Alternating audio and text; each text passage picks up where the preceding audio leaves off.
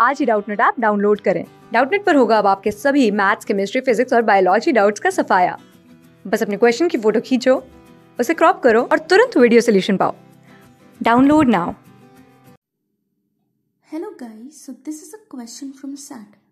Rationalize the fraction 2 upon 3 root 5. Now, the basic concept here is what is rationalization?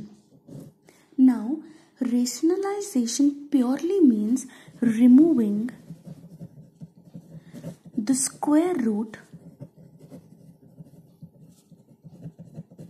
from the denominator.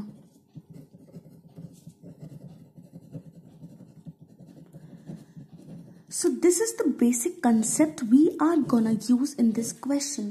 Rationalizing a fraction means removing the square root from the denominator.